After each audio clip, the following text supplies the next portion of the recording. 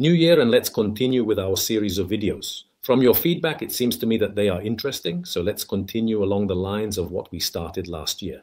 This time I want to talk to you about how centrifugal pumps work. Centrifugal pumps are hydraulic machines typically used to move liquids. The operation of centrifugal pumps remains unchanged whether it is pumping water, oil, or any other type of fluid. Essentially, it is a kind of rotary pump that can be directly connected to a motor, connected via a coupling, constructed with various materials, but I'm not interested in delving into these specifics. I'm interested in discussing the physical workings of a centrifugal pump. Why is that? Why are we frequently asked questions about how these pumps operate? That is, how a pump must function to be in a curve, that is, to operate correctly. If we look at a typical performance curve of a centrifugal pump, for simplicity here we will take a curve of a water pump, but it can be applicable to any type of fluid that we are going to pump. As you can see, the flow rate and prevalence vary, therefore the maximum and minimum pressure that can be provided by the centrifugal pump vary depending on the flow rate and vice versa. Let's say that the two values are more or less inversely proportional. At maximum flow rate corresponds the minimum pressure, vice versa the maximum pressure corresponds to the minimum flow rate. Until reaching a maximum pressure of the pump that we will have when we have the mouth completely closed, that is, when we fully close the outlet of the pump, ensuring no leakage occurs. Very often our customers tell us, oh, there is the pump that makes a lot of effort because it is pushing the water with a very high pressure. Now let's examine the absorption curve of the electric motor of the pump. As you can observe, the electrical absorption of the pump motor is precisely contrary to the pump pressure.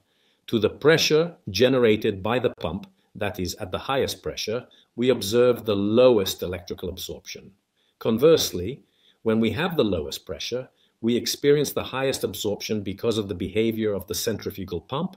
When we have the minimum pressure, the pump is causing the maximum water flow, thus resulting in the maximum weight, the maximum kilograms of water it is capable of moving at this moment.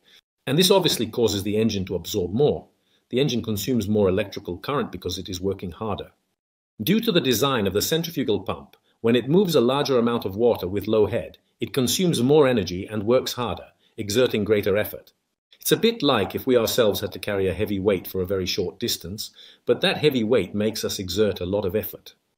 Now, what occurs? If we do not restrict this drop in pressure, we allow the pump to operate unrestrictedly, we will even operate beyond the curve and achieve the thermal intervention to safeguard the pump motor.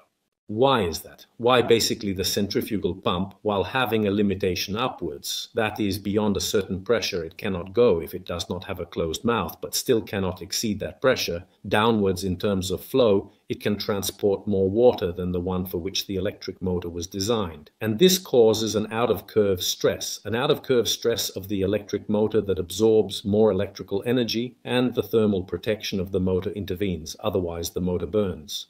I frequently mention this example. It's similar to loading the cargo of a truck onto a Vespa B. In practice, it may be able to handle the weight, but as soon as it moves it by a meter, it breaks because although it can handle the weight, the engine is unable to pull it. This is an empirical explanation of what can occur to a centrifugal pump when it operates outside its curve. To overcome this inconvenience, we typically install a control valve on our systems. If there are no downstream pressure losses that cause the pump to deviate from its performance curve, we will partially close the control valve to increase the pressure. This ensures that the pump operates with the correct and designed water flow rate, preventing the motor from deviating from its performance curve. I hope I have been clear. If not, feel free to leave comments on the video and I will respond in a clearer way. Thank you and see you in the next video.